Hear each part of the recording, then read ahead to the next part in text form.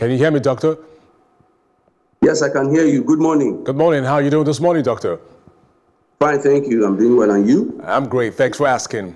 Now, does hand sanitizers work as soap and water or more potent?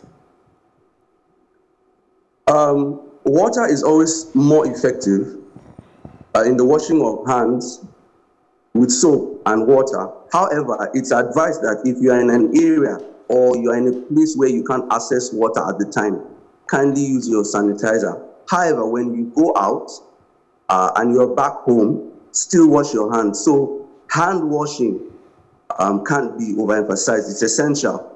Despite the use of the hand sanitizer, hand washing is still very effective. Interestingly, you did say hand washing should be emphasized, but there seems to be a de-emphasis on that and an over-emphasis on the alcoholic content of hand sanitizers. Why so much emphasis on that? The reason is the percentage of alcohol present in a sanitizer determines the effectiveness of that sanitizer. Several tests have been carried out on bacterial strains and viral strains have been found out that at an alcoholic content of 70%, or minimally 60%, but 70% maximally has been found to destroy the cell membranes of viruses and affect or denature their proteins, thereby rendering it inactive. Hence, the need to have the alcoholic content in hand-based sanitizers at that percentage. That's the essence for the emphasis. So if I get you correctly, Dr. Benga, any hand sanitizer with an alcoholic percentage of below 70% is not effective? Not necessarily just the alcoholic content alone. Right.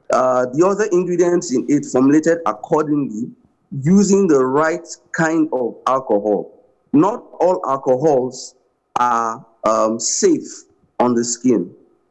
All right. Now, the use of hand sanitizers have been largely misplaced. Can you show us the proper way to apply hand sanitizers?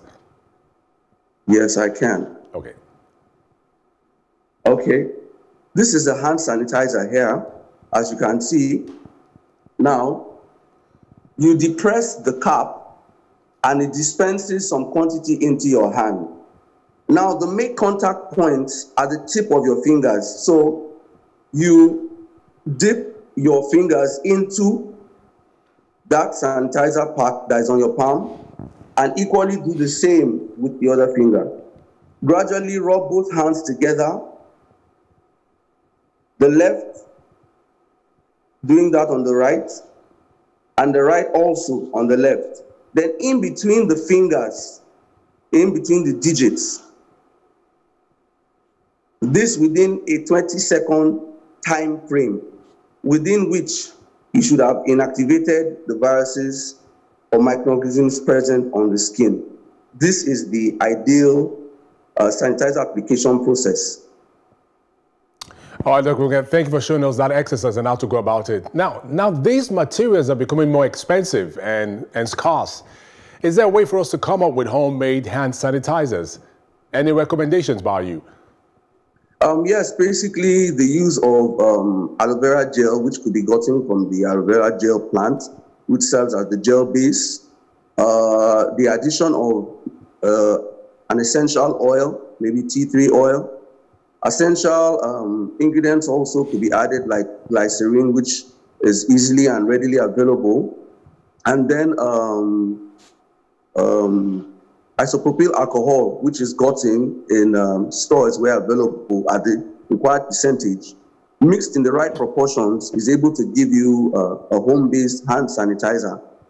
However, it should be also recognized that your hand sanitizer is effective at this percentage when formulated well and should be used accordingly. All right, Dr. Benga, it's been a pleasure having you join us and thank you for your time. Thank you very much.